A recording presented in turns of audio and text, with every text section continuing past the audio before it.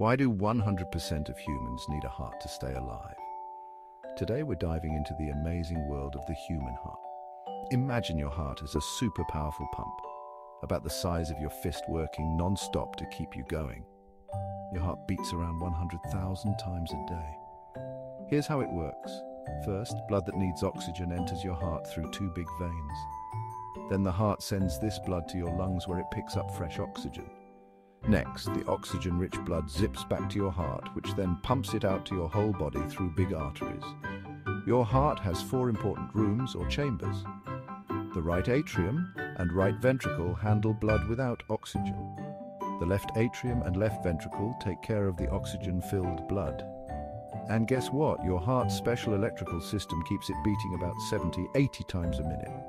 To keep your heart happy, eat healthy, exercise, avoid smoking, and stay stress-free.